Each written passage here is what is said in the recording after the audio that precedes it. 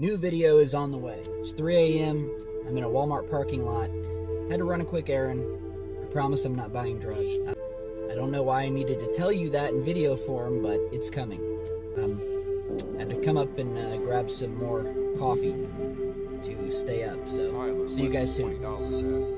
Police here where I am staying got a phone call, an anonymous phone call, that I was beating my girlfriend at the house we're staying at. The police showed up, and like they usually do in domestic violent situations, whether there's evidence or not, they usually take someone to jail, usually the man.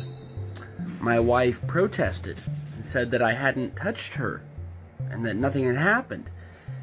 But the police nonetheless put me in handcuffs and took me to jail.